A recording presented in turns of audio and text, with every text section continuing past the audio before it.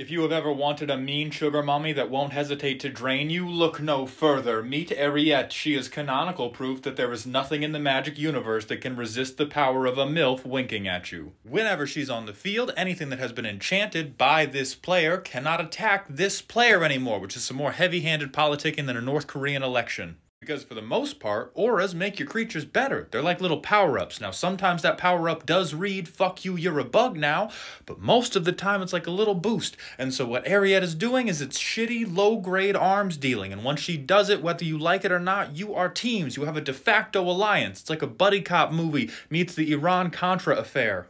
And just in case you thought the North Korea joke was an inaccurate characterization of how this deck's gonna play, their very next ability is getting fat while you all starve to death.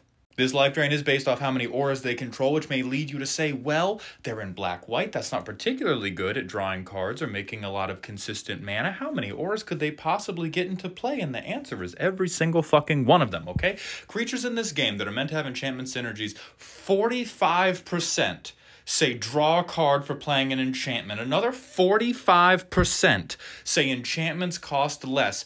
9% let you become a horse breeder for some reason. And the last 1% says, fuck you, BOGO.